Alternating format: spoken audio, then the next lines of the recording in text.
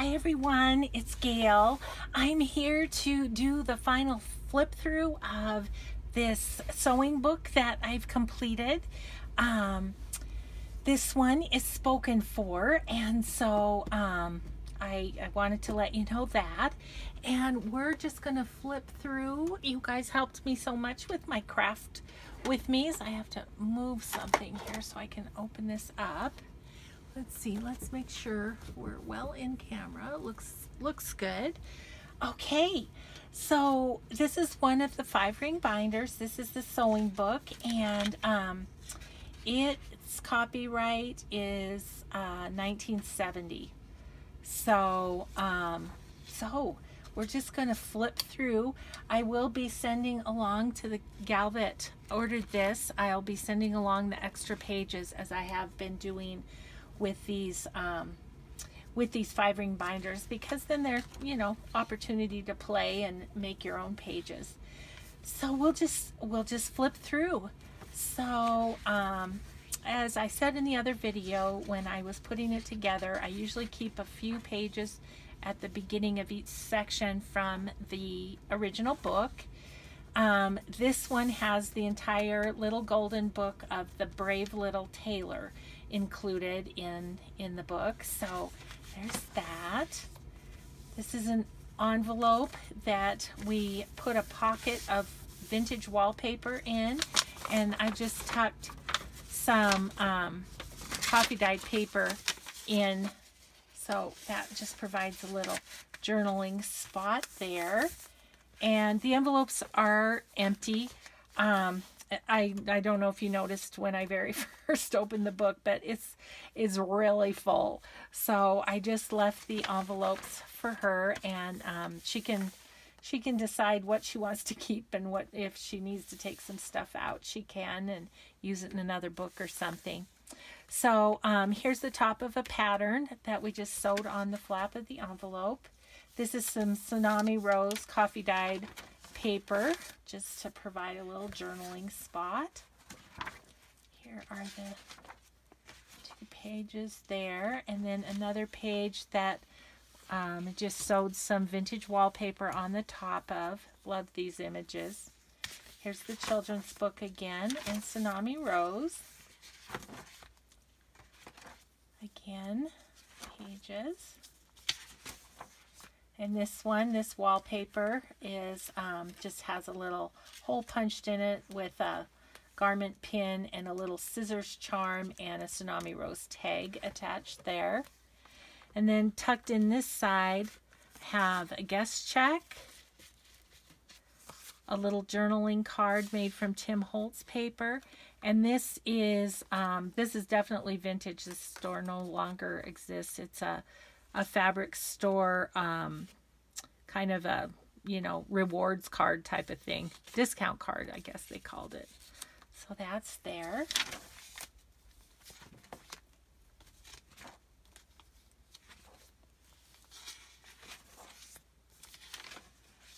Here is a pocket with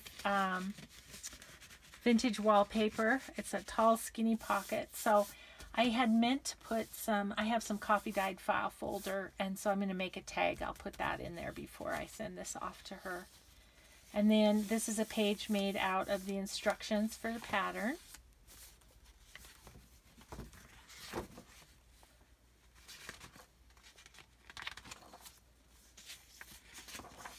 Here's another page with vintage wallpaper making a pocket, and I just used it to put some coffee dyed paper in there for journaling or creating on in some way. That's the back. Tsunami Rose.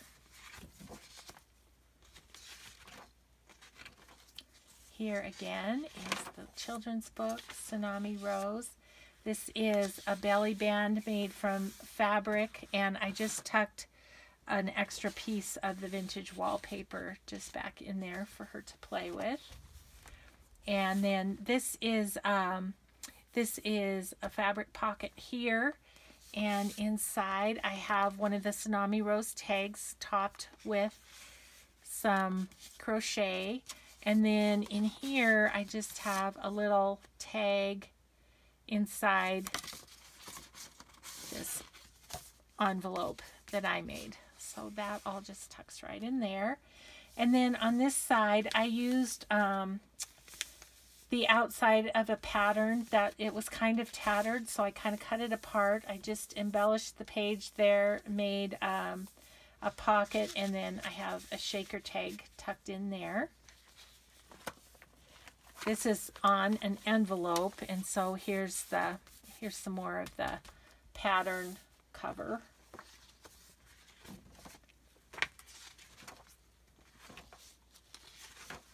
Here's some vintage wallpaper with a fabric ruffle and a bulb pin with, this one has a button and a little tiny thimble charm on it.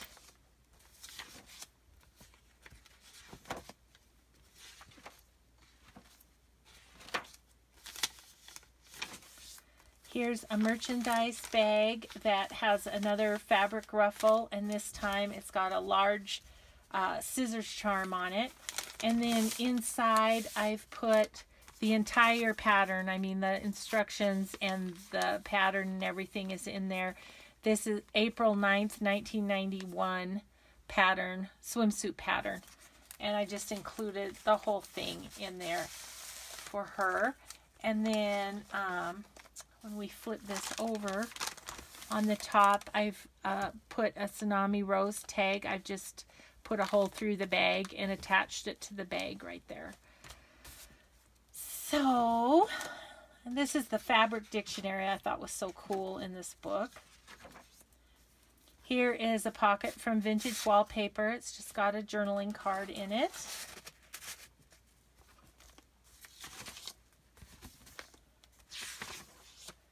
This is some cardstock with some vintage wallpaper that has been painted on, and I've just got a big journaling card in this side, and then there's a smaller pocket on this side that just has a couple of tags.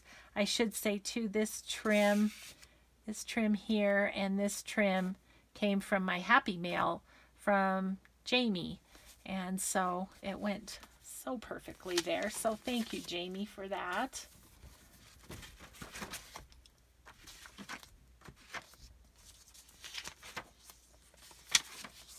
Here's a pattern that I just made a big pocket for that.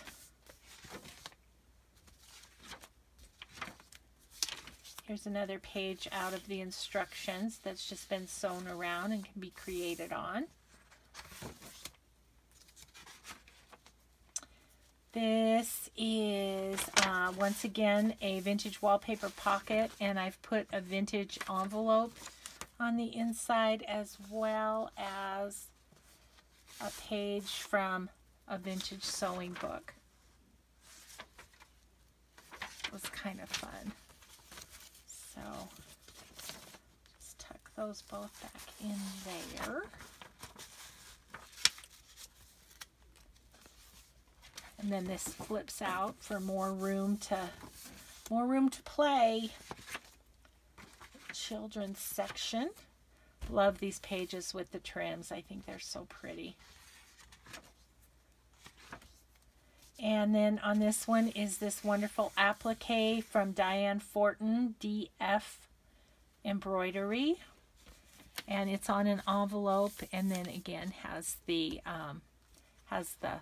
pattern flap attached to the envelope flap.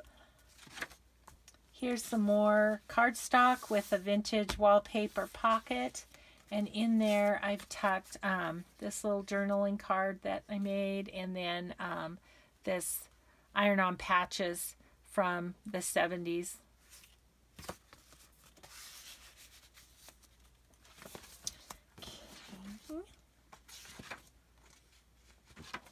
And then again, this is some cardstock. I've attached an altered paper clip, and that is to hold. This was what was in that blue pattern cover, and it's how to make pillows and bolsters and things for your home. So I've just closed this with the paper clip just to kind of keep that booklet in there. And then there's also a bulb pin with a little sewing machine on the fabric ruffle here. Look at those trims.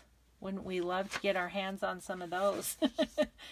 This is again cardstock and vintage wallpaper, and I've just tucked a card of vintage buttons just right in there.